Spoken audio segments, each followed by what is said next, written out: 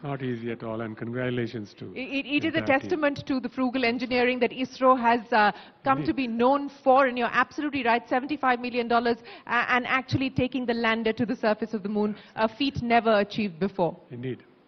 So, Mr. Kamath, if we were to then talk about what this means as a moment for India, and at this point in time, I know that you continue to be extremely bullish about the strength of the Indian economy, the role and relevance of the Indian economy in the global order, and those images now playing out on our screens right behind us as well, so we can enjoy both moments at the same time. You know, you've often spoken about the fact that you're confident that India will be able to double its GDP over the next 9 to 10 years. Just in light of what we've seen happen in the past year itself, what are you most bullish on? Yeah, I think several factors which makes one bullish. I look at two data points which are really beyond my conceptualization, I would say. One was the consumption of data. What has happened in the last 5 years. 5 years back, I could not have looked at the Indian data scenario and said that we would be the largest consumers of data in the world and be at the lowest price point. That's one. Second, even 4 years back, I would not have dared to say that we will have the largest number of daily digital transactions in our country, of any country. And you know, there are large countries our size there who were ahead of us on both metrics, and we could actually take a step beyond, as it were. I think that, to me, adds to several other things that are building up. That is, if I start at the basics, the balance sheets. Yeah. The balance sheets of corporate India, balance sheets of the bank, financial sector India. Last 3-4 years, the sort of cleanup that has happened. And the ability of corporate India to fund itself. Not necessarily come to the banks. And when I started my career, 4.5:1 was the total leverage. Long-term debt, working capital debt to equity or net worth was 4.5:1. And that then corrected, particularly in the 2000s. Post-Lehman, it came to maybe 2.5, 2.6:1. And now virtually no debt. So you have a situation which is in a way appropriate, or has created a foundation for the leapfrogging. So movement in technology, clean balance sheets, ability to invest, ability to grow.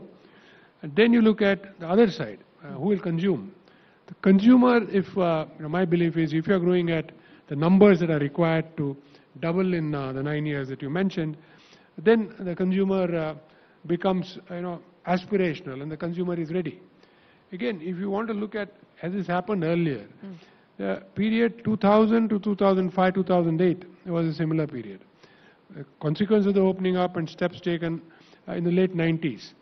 And let's put it this way, the white-collar revolution that happened, led by the technology companies, created a demand pull, as it were. And corporate India, which was then restructured, was able to meet the demand. Again, corporate India, as I said, clean.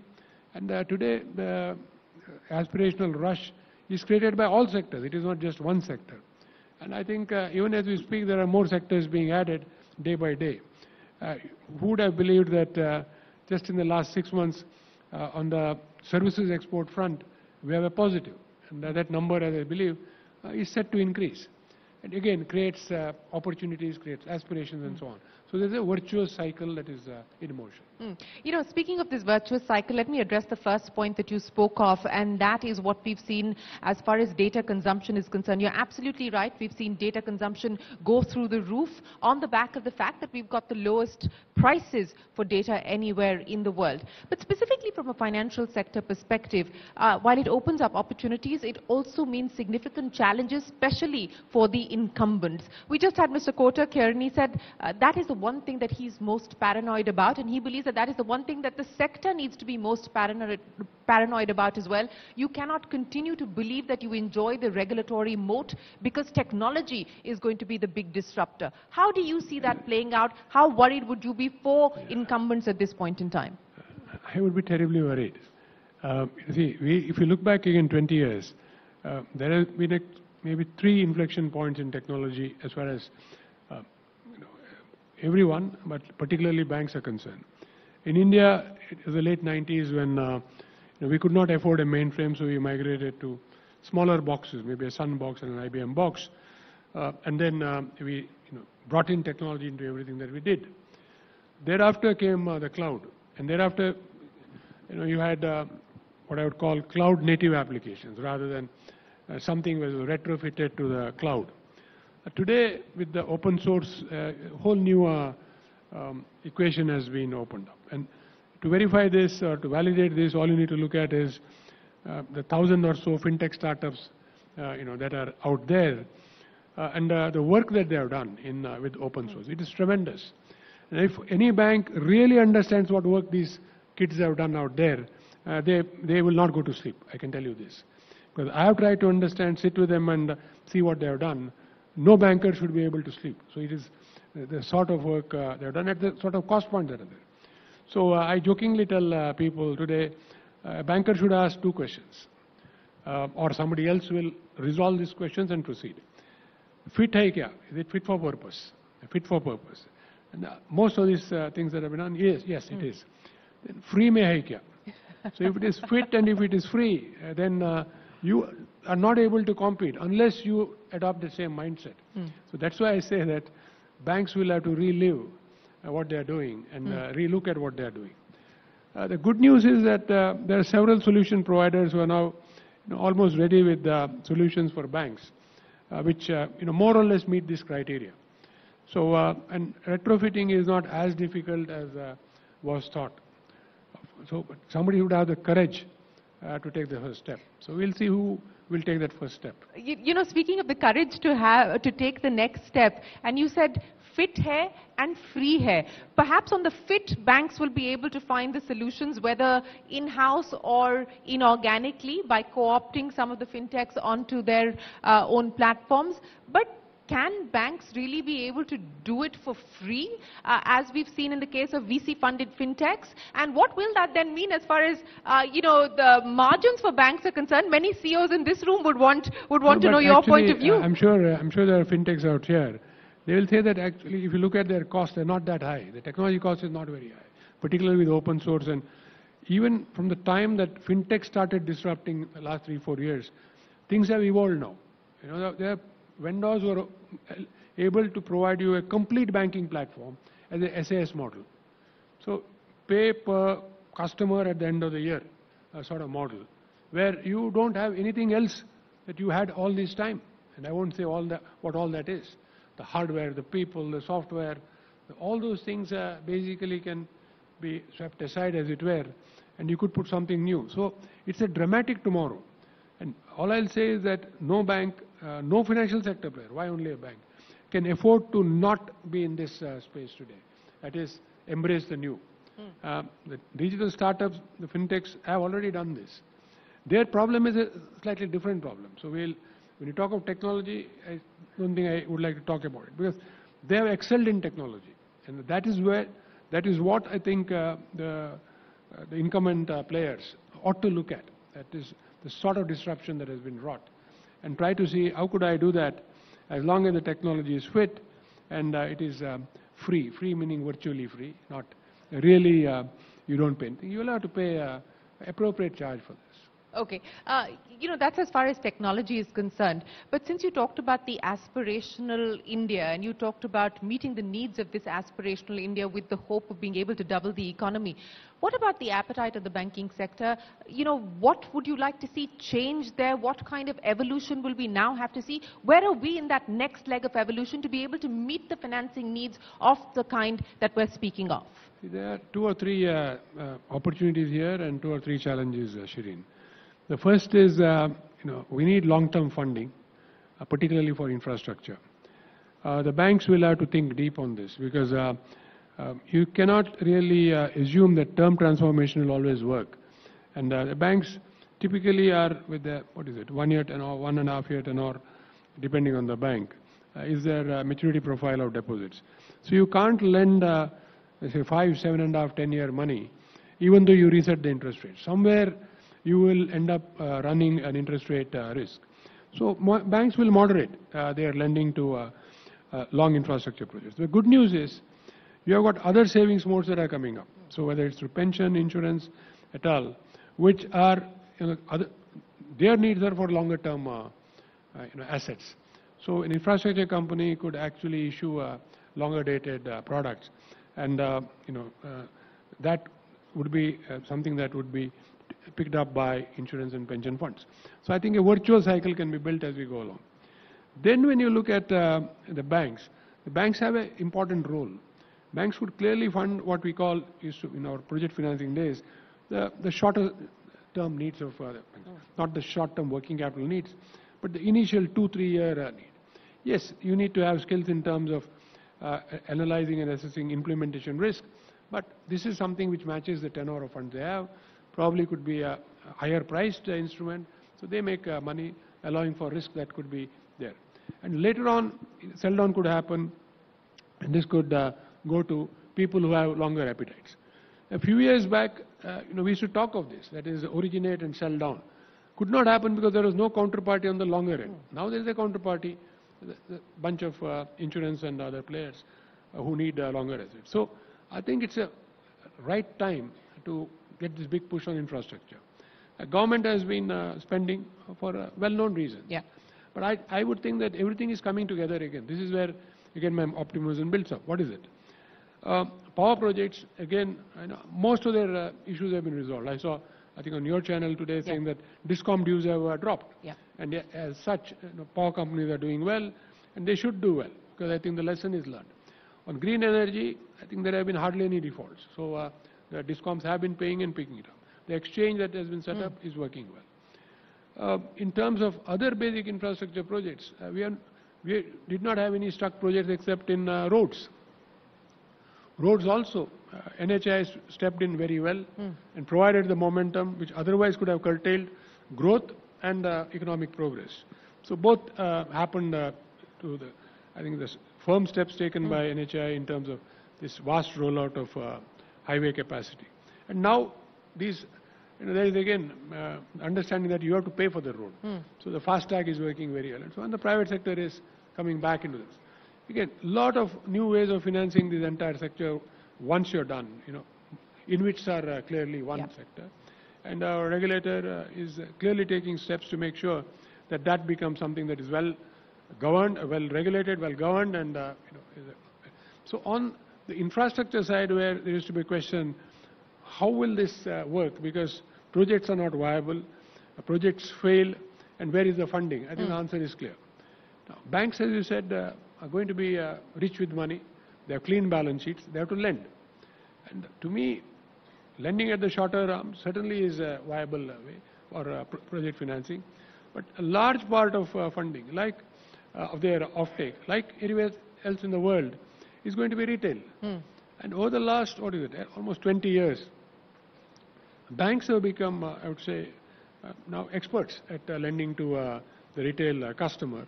And the support mechanism starts with the scoring agencies. And now, not only the basic score that you had, but multiple, I would say, sources of information, which can go into your credit underwriting model. And of course, we can always say that that model can be overlaid with AI and machine learning and other things. Indeed so. I think it makes your retail borrower a much more firmer proposition than what he or she was, leave aside 20 years back, even 3 to 5 years back. Because the data pool has increased, and your ability to crunch it has increased with AI and other secondary, tertiary, and other sources of information going into that pool.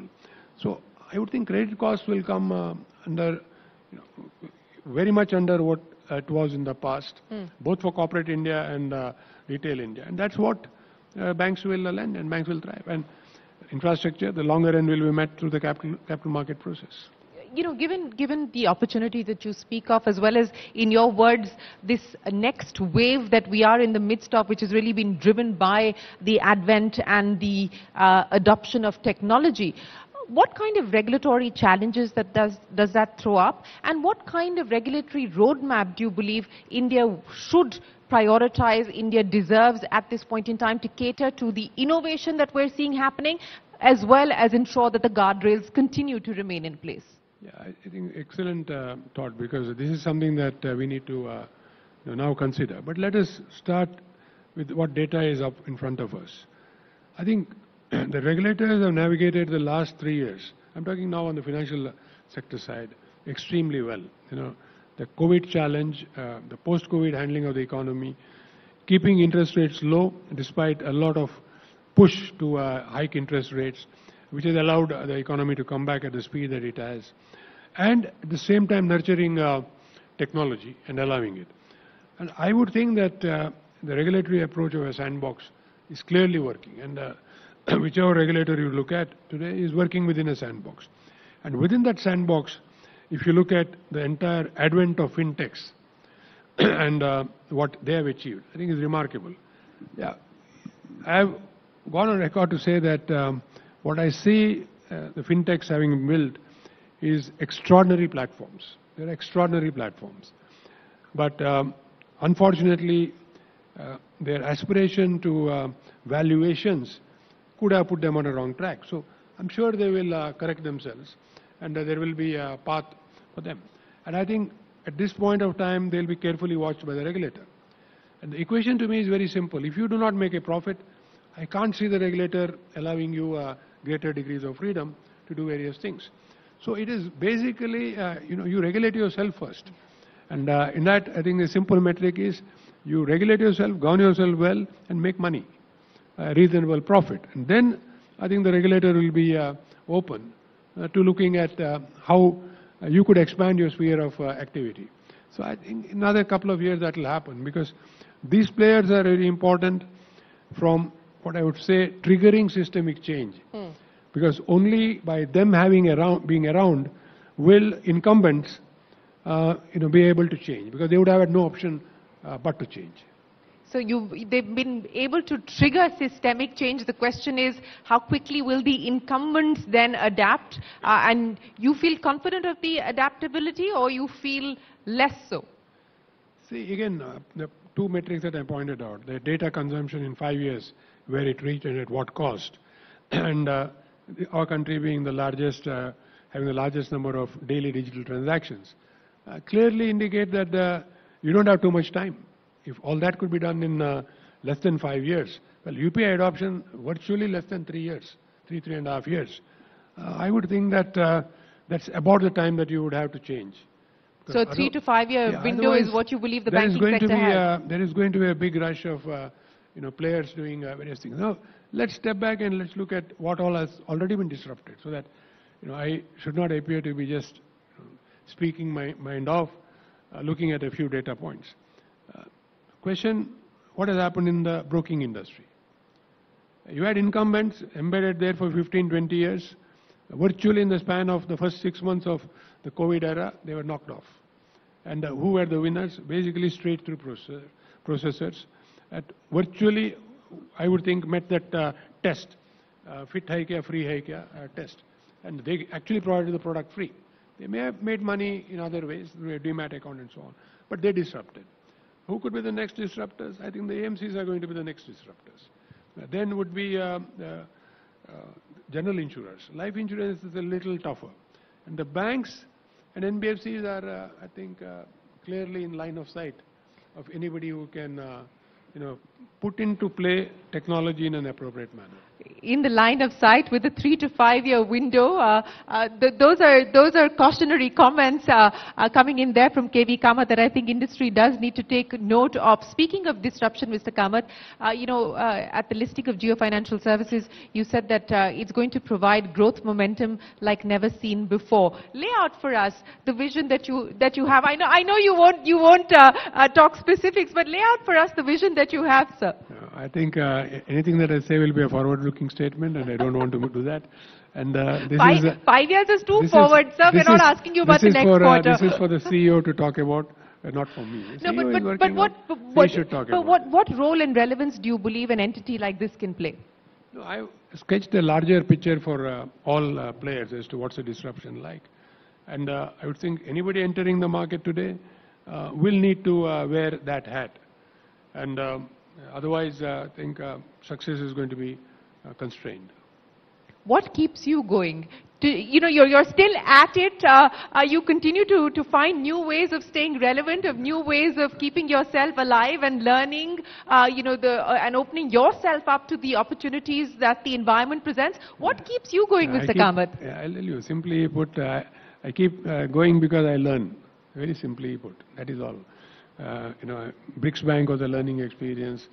NaBFID was a learning experience, and this also is a learning experience. So you don't stop learning, and you find purpose in learning. That's a simple and true, something I've said from my heart. That's all that keeps me going. Otherwise, I would not have. Actually, I said that I've had 3 times in my career I've said I'm going to retire. First was in '95, just before I got back to India. I had said, I went out to Asian Development Bank for a purpose. I am now actually putting in my papers and going back to India. Then Mr. Wagul happened. He came and said, lead. So I came back. And my wife asked me, what do you want to do now? I said, I want to go and learn. I may go to college again. I was then 46 or so. And I want to learn. This was 95 or so. Then it happened again when I stepped down from ICICI. I said, I want to learn. And some of my colleagues actually gifted me books.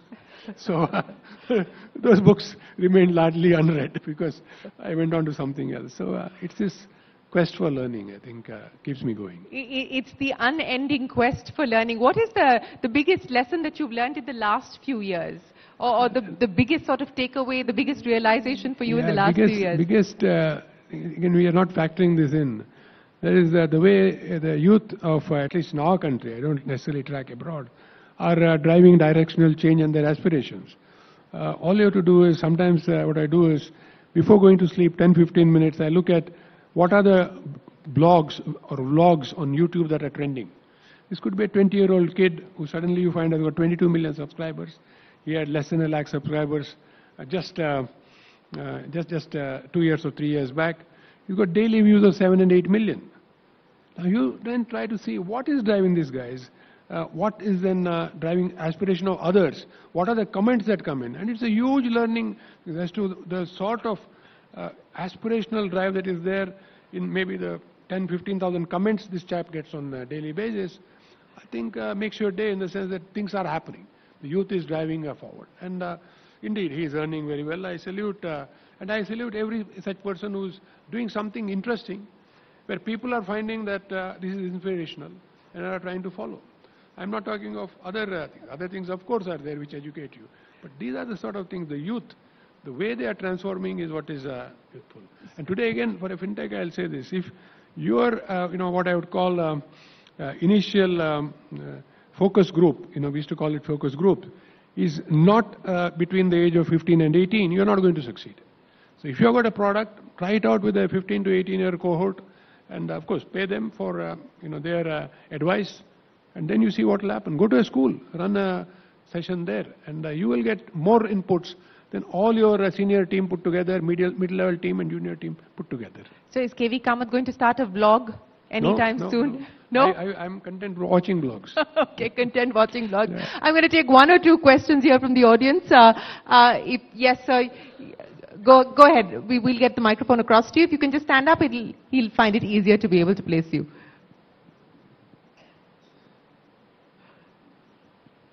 Good evening, sir. My name is Sakar Yadav. I'm the founder of myitreturn.com. It's a tax filing website. We have also won the Atmanirbhar Award. My customers feel that we are fit for getting into the fintech space. Whether we can do it free or not, I think we will learn. My question is more basic. Is the debt to GDP ratio today, where do you see it going in the next 5 years? And what are the 2 or 3 things that India or anybody should be doing to see it reaching there, reaching wherever you feel it should be there? Yeah, I think very good questions. But on your first, what you introduced, saying that the customer will have to pay, a reasonable thing. Now, you look at a scenario, this is true for everybody, where can you bring your operational cost to near zero? I think if you do straight through, you'll come to near zero. Can you bring your risk, that is credit losses, to near zero? Again, using technology, all these techniques. Yes. Then what happens? You're providing a product to your customer, in this case, financial product, at a cost significantly cheaper than what it is today. because the margin would increase. That margin can be basically shared between the customer and yourself. So by doing this, you are not. So what you are leveraging is the open source out there. So I celebrate somebody like you, and I think somebody like you is going to be an important part of the wealth management product. So imagine a wealth management product where the wealth management provider says, I will facilitate even your filing. Every single thing that is a data point today can be pulled from various plugs. Finally, it goes to your plug and is filed straight through. Is anybody doing it today? Not to my knowledge. So I think things can be done dramatically. Now, the second question was more, I think, down to earth. What about the debt to GDP ratio? So the way I look at it is, if you look at other countries, developing countries in particular, it is not that the debt to GDP ratio is significantly different. It is packaged differently. So you take China, for example. You said we used to believe that there was no government borrowing at all. Yes, there is no budgetary borrowing. And borrowing is not also through the budget of the provincial government. So where is it being borrowed? The provincial government has got an SPV or a company. That company is borrowing. Who's funding it? The banking system is funding it. What happens when it doesn't pay after 3 years? It gets rolled over. How many times it is rolled over? I have seen it rolled over 3 times at least. And then an ARC is created. And of course it was originally an ARC, 2000 used to be called ARC, but the last round in 27, 18, 19, they called it AMC. So an AMC is created and the cycle goes on. So now instead of 3-year rollover, the AMC issues long-term paper. And the same bank subscribe, old debt is cleaned up and you go on. So I think debt to GDP, there are very many ways to handle this. But what is I think not negotiable is you have to grow. This whole engine will come to a halt with even not overloaded debt to GDP, but even reasonable debt to GDP if you don't grow. So if you grow at 8 to 9%, your ability to service debt is of a different order compared to what would happen if you were to grow at 3%. And at 3%, even if your debt to GDP ratio looked good, you may not be able to service it. Yeah. So yes, it is a challenge, but the growth numbers we are thinking of, I think we will be able to manage it. So I just want to get in a question here on China, since you brought that up as an example specifically. And I think many at this point in time believe that we are underestimating the slowdown in China and underestimating the scale of the problem in China. And this perhaps could be one of the biggest global risks and global threats that we will have to deal with, because a slowing China may not necessarily be the best as far as global growth is concerned. I wanted to get your perspective on how you look at China today. Yeah, I think numbers are not very clear. General anecdotal evidence is it is slowing down. To what extent, we don't know, because the rating agencies are not lowering growth estimates, so we really don't know. I would look at the good coming out, for us in particular. We'll talk about the globe in a moment. For us, the good coming out is if there is a slowdown in China, commodity prices should immediately be comfortable, and we would have it right. As far as our country is concerned, we have the absorption capacity today. So we can absorb what we produce. So we can continue to produce for the home market and grow at a much lower price point than we otherwise would have done in a hot global market as it is. So I'm not too much worried about ourselves. The equation that we have to mention, have to keep in mind is the interest rate equation. Because to me, all the good of the last 2 years could be upset if we allow interest rates to again go up. And of course, we'll have to figure appropriate measures to combat inflation.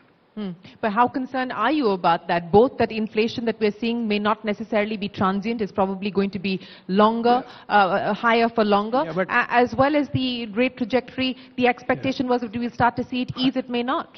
Yeah, I think I will look at the way I look at interest rates. This is, I have a lot of times said that I am not an economist, so you will with that caveat aside, pardon my ignorance. But let me honestly, I'm saying honestly, I think economic theory that was written in the last century is clearly outdated. That, to me, is very visible. And the West is ready to junk it. So did they respond in time to the sort of inflation that they had? No. They were lagging away, and Europe in particular. Yeah. So they are learning to live with a new paradigm, as it were. I think in our case, I'm not for a moment saying that we forget inflation and do what we want on the interest rates. No. I think we need to calibrate. So, for example, now, if you have a problem with the price of certain vegetables or fruit or whatever, Will an interest rate increase correct the situation? You need to have deep analysis on this, not desk chair analysis. And after that, somebody could say for A, B, C reasons, the interest rate has to go up, and when it goes up, this happens. I have not seen anybody put this out. But there could be other areas. Is the property market heating up? And what is the way I can control it? Yes, then you need a directed approach to settle the property market. Interest rate could be one of the tools. But are there other tools? So again, as I said, not being an economist, I have not delved too deep into this, but I'm sure people will now start looking at this issue deeper, because they have understood that living with the low interest rate has brought us tremendous rewards. For bankers, I'll put this across. China experience was interesting also from the fact that typical lending for corporate or retail purposes was around 5%. And our lending, let us say, is 10%. So now, in our case, at 10% lending, we can figure out in how many years will your NPA double. Around 7 years, 7.2 years. If an asset becomes an NPA, it will double. At 5%, how many years will it take? Almost 15 years. So between 15 years, you will get 2 economic cycles, which will again bring the boat up. So we have not factored this into the whole equation, that once an asset becomes an NPA, within the next cycle, we cannot correct it, because a whole lot of processes. Yeah. And the interest rate is just cutting into the banks. So I think there is a lot of merit in looking at how this is managed, and is somewhere some new economic theory being written.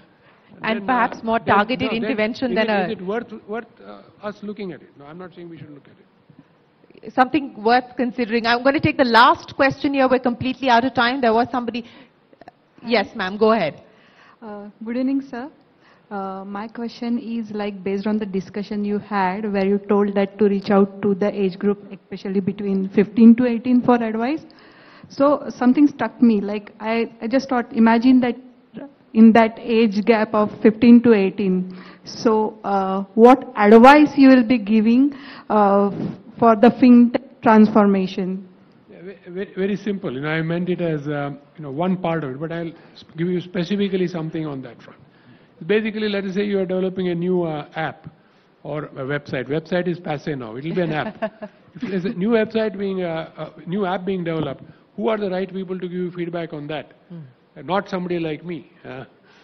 Not somebody who is in the 60s, not somebody in the 50s, not in the 40s, not even 30s. It is that young cohort which can probably say what is it they want, because that's what's going to write, and not all the content, but the way the look, feel, and the comfort with the website, the app. These are the people who will give you the most valuable advice. Then you can evaluate whether I want to. So entire set of advice or bit of advice they have given, or only part of it. But that is where you look for. So chase the early adopters is the message there from KV Kamath. Ladies and gentlemen, a big round of applause for the long-term India bull. And of course, it's been an absolute pleasure. Thank you so much, Mr. Kamath, for joining us here this evening on a historic moment as we saw the Vikram lander land on the surface of the moon, India creating history. And thank you so much for being here and sharing that moment with us. Ladies and gentlemen, a big round of applause.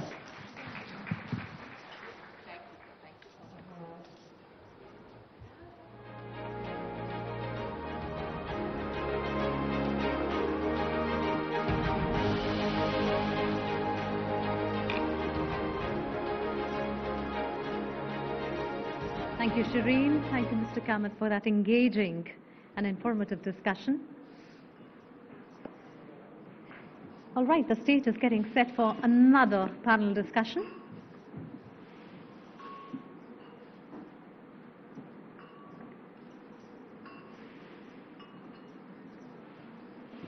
All right, ladies and gentlemen, we are moving to our next discussion, which is titled FinTech and Banking, Collaboration and Lending for the New Economy. FinTech ecosystem is rapidly growing, altering the role of banks with the advancement of technology. FinTechs are leveraging technology to have lower costs, better product suite, agile operating model, whereas banks have the benefit of scale. It is imperative that collaboration between the two should accelerate so that they can benefit from each other's strengths to provide better and more customized service at the most optimal cost. And to discuss more on the collaboration between banks and fintechs, may I please invite Ritu Singh, Associate Editor, CNBC-TV18, to moderate this session. Ritu. May I also invite the panelists for this discussion. Put your hands together for Chetna Sinha, Founder Chairperson, Mandeshi Bank. Sucharita Mukherjee, Co-Founder and CEO, Kaleidofin. Shinjini Kumar, Founder and CEO, Soltap. And M.N. Srinivasan, Co-Founder, BillDesk. Along with Rishi Gupta, MD and CEO of Fino Payments Bank. Over to you, Ritu. Thank you. Thank you, and thank you.